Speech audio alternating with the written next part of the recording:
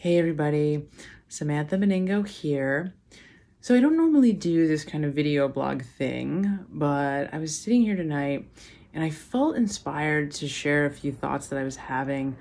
I was thinking about the Kobe Bryant situation and just what this family must be going through and what they will go through in the weeks and months to come, having endured such a horrific loss. So it got me really reflecting on trauma. Here they are going about their normal lives, and then all of a sudden, your world is just fundamentally like shook to its core, and how that then affects you now and, of course, later on. It just so happens that I've been writing a lot lately about this topic of trauma. And what I'm realizing is more and more, trauma is a part of our lives every single day in a way that we just don't even know is there. So, what do I mean? Now, there's a lot of misinformation about what trauma is. So, right off the top, we got to get this out of the way. Most people think of trauma as a reference to people who have experienced war or maybe horrible violent crime victims. Maybe just folks who've had just a horrific childhood abuse experience. And those things are what we call capital T traumas and are extremely valid. So that is trauma.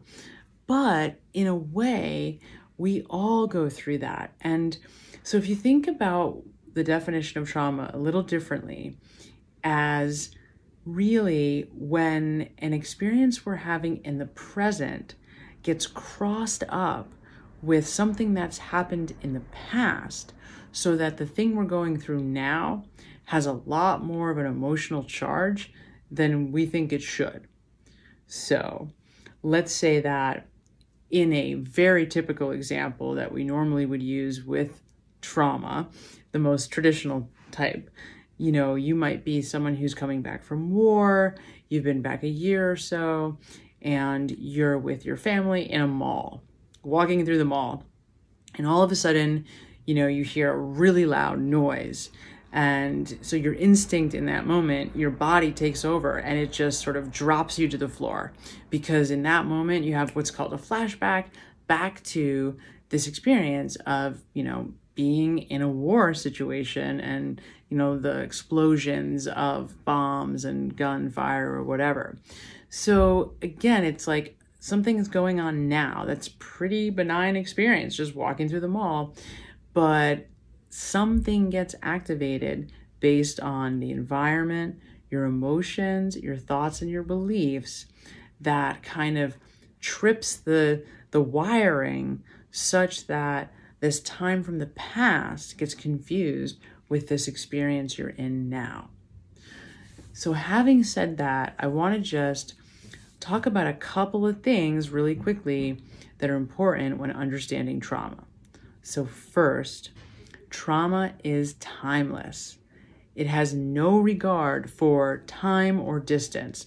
So you could have experienced something, 30 years ago and never have thought much about it, have not really, it's not something that comes up in your mind consciously. It's not something that, has bothered you a lot in the past 30 years, but you're 60 years old and you find yourself suddenly feeling anxious every time you go to lock your front door. So that's never been an issue for you before, but all of a sudden you go to lock the door and you feel compelled to have to check the door to make sure it's locked a few times. That's weird, right? Why would that be happening suddenly? It doesn't make any sense to you, because again, the second factor about trauma that's really important to understand, it's not conscious. So trauma is not conscious. It's not something that we can access through our regular mind. It's something that's happening outside of our ability to see.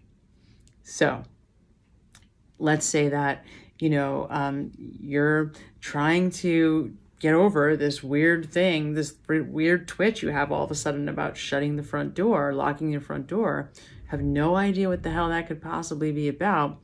And then lo and behold, that might be connected to, maybe an experience you had 30 years earlier on a subway during rush hour in the morning when you happened to bear witness to some type of violent crime. Maybe you saw somebody almost get into some kind of an altercation, but because it was all happening so quickly and you didn't have time to process it or even time to think about it, we're off to work as quickly as the event happened. It gets kind of cleared. You get off the subway, and then it's like, oh, I guess I got to forget about that now. It's time to go, off to work to deal with whatever's going to happen there. So maybe for some reason it just gets kind of like dropped and never really readdressed, and for whatever reason does not come back until all this time later. So even though it doesn't make any sense to us why these two events got linked now, and even though it doesn't make any sense because it doesn't consciously feel like something that we're worried about or had that much concern over, doesn't mean shit. It can very much be an activator for later. So where I'm starting to see this in my clients, and this is the reason why it's coming up now. So as clients are getting older, and as I'm starting to work with folks who are a little older, not that much older, but as people are getting older, so 40s and 50s and 60s, as we age, all of a sudden, these things that we never really had any kind of struggles with, stuff that just didn't seem like, it would ever catch up with us, does. So that's the really important message here. You cannot outrun you, because the truth is, just because we didn't have a really strong emotional response at the time does not mean, in fact, in order for something to be traumatic later, often we didn't have a really strong emotional reaction at the time. So that's another critical variable. And the third, kind of component of trauma, it's in the eye of the beholder. So just because something does not seem like it should have been traumatic does not mean it isn't traumatic. So we don't get to look at somebody else's experience and say, oh, please, that's nothing. You shouldn't have any kind of, strong emotion about that. It doesn't work that way. So that's kind of the hallmark of trauma.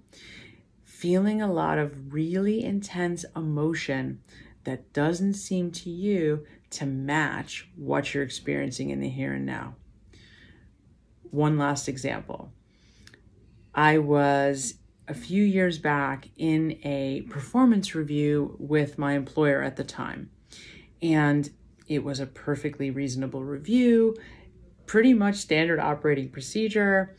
They weren't, scolding me. There was nothing bad going on.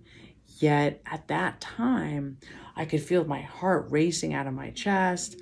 I felt like I was kind of a little kid again, and I wanted to cry, even though there was no reason to feel that way at all.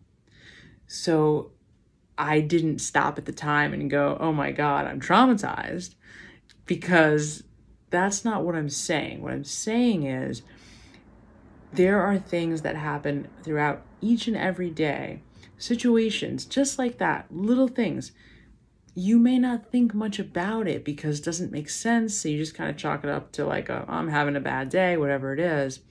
But the point that I want to make clear, as you get older, these things get bigger.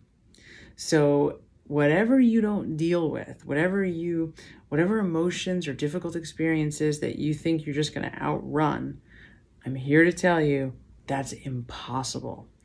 As we get older, those things start to really pick up momentum and become much bigger and much stronger until we really stop and take a look at them. The point of all this, learning how to handle your emotions in a healthy and positive way is really important, obviously. But as we get older, it's not just important, it's critical. you see, the mind and body is one system, two sides of the same coin. And if you don't deal with your unresolved emotional things, the thoughts and emotions that are physical living in the body, what'll happen is you'll start to be forced to pay closer attention. In other words, the body can start to break down.